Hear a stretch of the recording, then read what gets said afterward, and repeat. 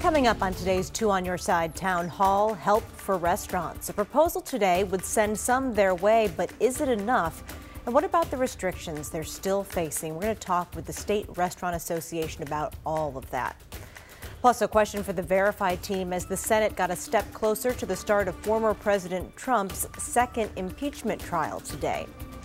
And planning pandemic vacations. We'll talk about what's different this year as we deal with this ongoing health crisis.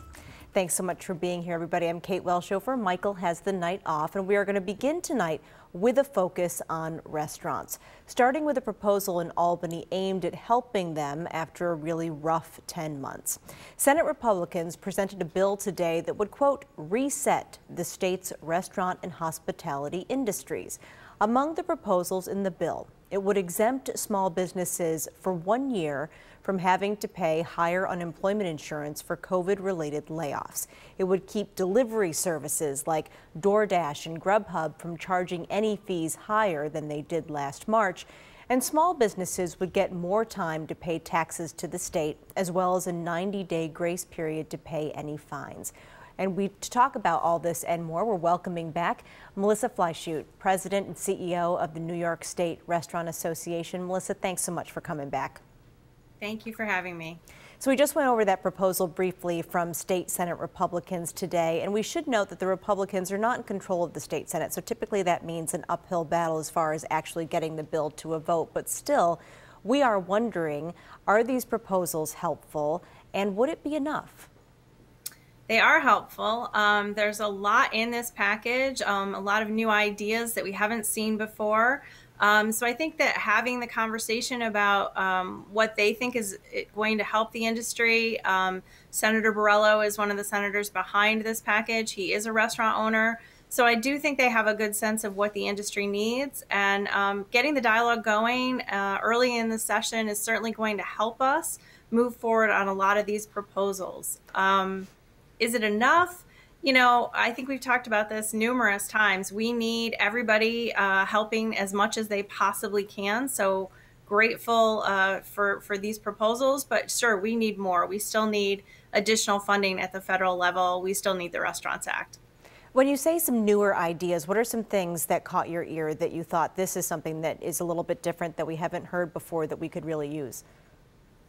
I think that, you know, we had fought hard for the employee retention tax credit at the federal level, but hadn't really talked about it at the state level. So that was a neat idea that we hadn't seen before. 90-day grace periods on penalties and fines that are owed by restaurant businesses. That's certainly helpful. I think there was some interest-free loans in there and lines of credit, which haven't really been put forward before. So that was really interesting. And additional time to pay taxes certainly helps the industry. And Empire State Development put out its own aid program 3 weeks ago, offering $5,000 grants for restaurants for changes they had to make for the pandemic. Based on the owners you've talked to, how far is $5 grand going to go for them? And do you foresee any more help coming in from Albany? Yeah, I mean, $5,000, you know, helps to get you through maybe another week. But, you know, it's not enough to be sustainable at this point. Like I said, we need everybody working together to try and save the industry and to help us as much as they possibly can. For those people who, you know, are receiving those $5,000 grants, I'm sure they're grateful and I'm sure that helps them out. But it's not something that would, you know, really bridge us until the vaccine is widely spread at this point. To hear you say a week certainly gives perspective for those of us who are not in the industry and may not understand fully just what it takes. And, you know, time and time again, when we talk to business owners, this conversation comes back to the restrictions in the state, right? And a lawsuit here in Western New York did lead to indoor dining being restored somewhat for restaurants in the so-called orange zones. Another suit now is taking aim at the statewide 10 p.m. closing time. If that suit is also successful, do you think that'll satisfy restaurant owners for now, or are there other restrictions that they may still consider to be unreasonable and want to take on in court?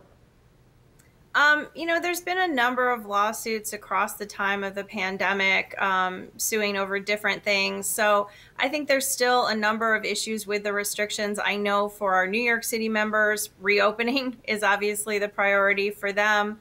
For our catering members, they're looking at the gathering limit, the idea that they can't dance at weddings or events of that nature seems to be a big sticking point as well. But the curfew, we hear that from all different types of businesses across the state, our bars, our restaurants, our caterers.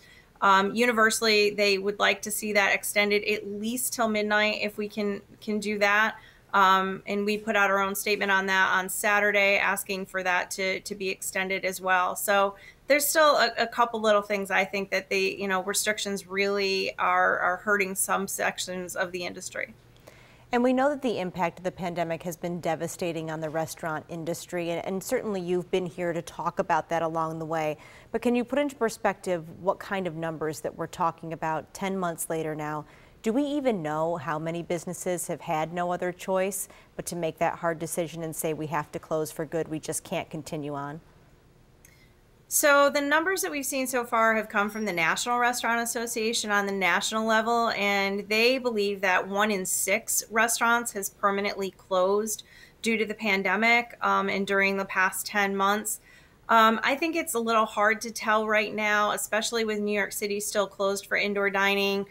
We've seen restaurants sort of do this hibernation model over the winter where they've closed down for several months and plan to reopen in February or March or maybe even April.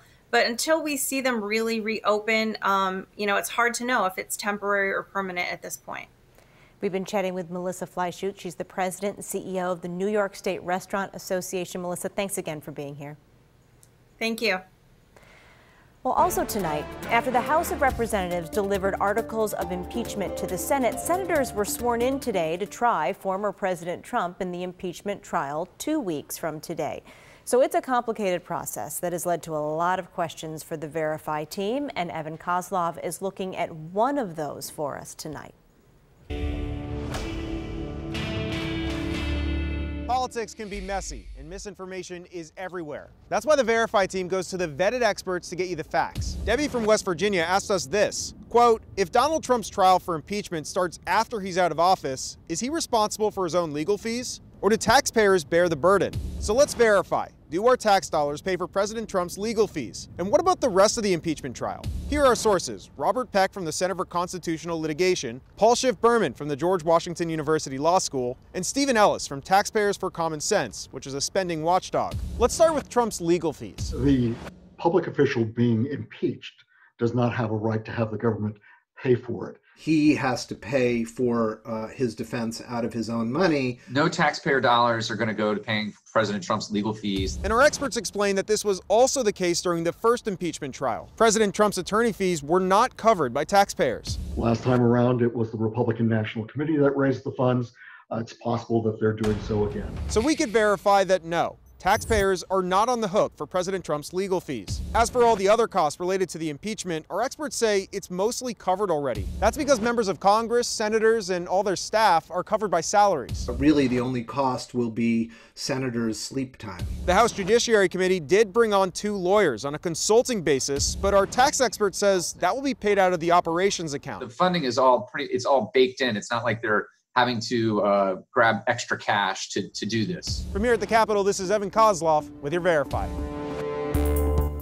Thank you, Evan. If you have something you want us to verify, we want to hear from you. You can get in touch on social media, send an email to verify@wgrz.com, or message the text-to line 849-2200.